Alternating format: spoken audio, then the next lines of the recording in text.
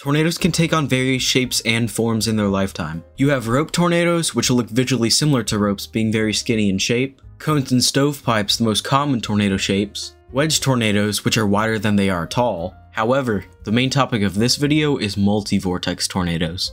While the validity of this is debated, it is said that there is a Native American legend surrounding the dead man walking tornado, stating something along the lines of, if you see the dead man walking, you are about to die.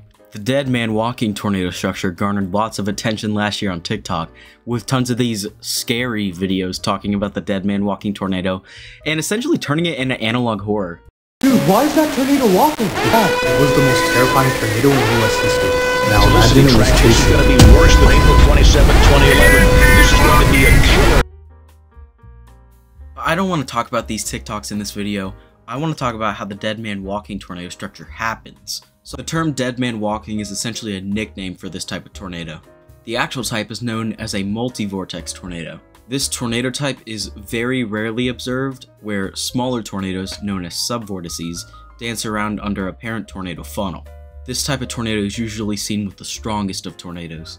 While the most popular example is the Jarrell EF5, it was also observed in Joplin, Reno, Coleman, and Xenia, just to name a few. The reason why it's called the dead man walking is that occasionally the subvortices can look visually similar to legs, almost looking like the tornado is walking, hence the name dead man walking.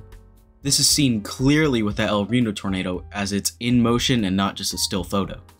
In addition to this is a third scythe-like funnel, seen in both the Jarrell tornado and the Coleman tornado. Tornadoes are regularly associated with death and destruction, so the name dead man walking works perfectly. The dead man walking is one of the weirdest and scariest tornado phenomena ever, and I think all the popularity around it supports this.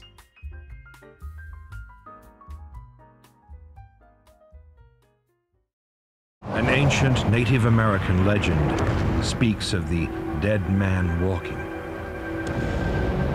If you see him in a tornado, you are about to die. The townsfolk of Jarrell can now see the arms and legs of a multi-vortex tornado approaching. The dead man has just walked into Jarrell. Anyway, that's gonna be it for this video. If you'd like to see a more in-depth look into the Jarrell tornado specifically, please like and subscribe. Thanks for watching, please check out my new second channel, and I'll see you guys in the next video. Goodbye.